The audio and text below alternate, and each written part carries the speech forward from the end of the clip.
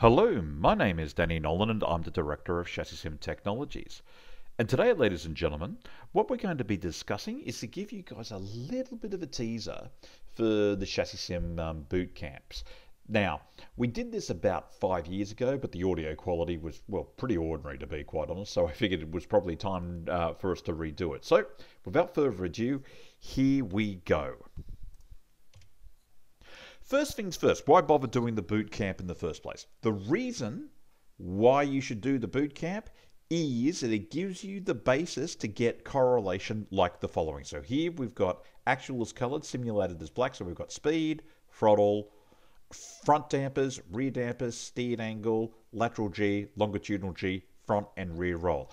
Ladies and gentlemen, when you do the ChassisSim boot camp, you're going to be given the ability to be able to achieve a correlation like this. But more importantly, ladies and gentlemen, it's correlation like that that leads to results on track. So if you're interested in getting results, keep paying attention.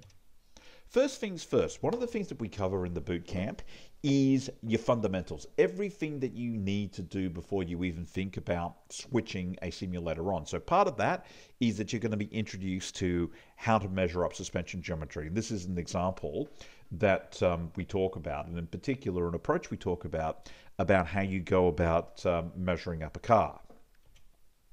The other thing that we talk about is the fundamentals of how to calculate downforce.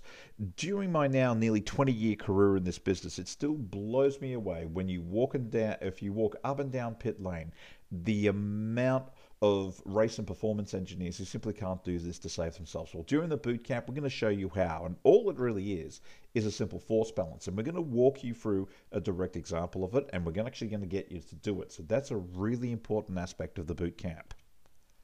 The other thing that we're going to talk about in the boot camp is to show you how to use a simulator to troubleshoot if the sensors don't work as advertised. And that's actually a really, really important skill to have, because one of the great things about when you compare simulated data to actual data, if there's anything wrong with the car or if there's anything wrong with the instrumentation, it'll show up like a sore thumb. And it's a really important aspect of what we cover in the boot camp.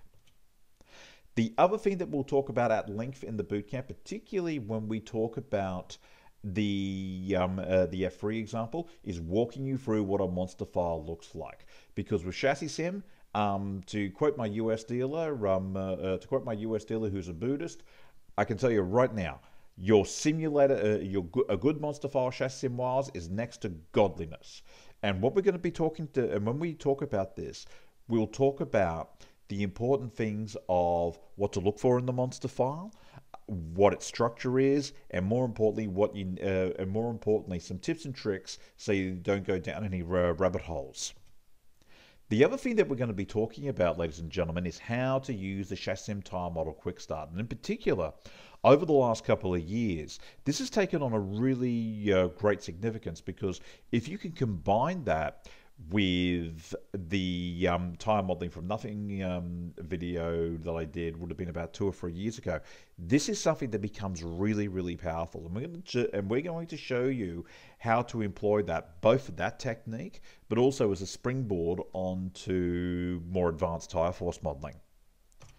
Then when we talk about ChassisSim's more advanced features, we'll talk about things like the shaker rig, we'll talk about things like aero modeling, but the other thing that we're going to introduce you to is ChassisSim scripting, vis-a-vis how you can call ChassisSim from an external program. And in particular, we're going to give you an example of how to do it in Excel, some tips and tricks of what to look for, and to make sure that you don't go down the garden path. Because really, when you take a look at stuff like this, this is the ChassisSim, this is what's called the ChassisSim application programming interface, which in and of itself isn't actually that daunting, but there are a few traps for young players, and we're going to be talking to you at length about that. So that, ladies and gentlemen, is a taster of what's coming with the bootcamp. The registrations are open, but really the great thing of why you should be looking at the bootcamp is once you're done with the bootcamp, stuff like being able to achieve correlation like that is going to pop out in the wash, and that forms the basis of results on track. So We look forward to seeing you at the bootcamp, and all the registration details should be in the seminar section of the website, and we look forward to seeing you there.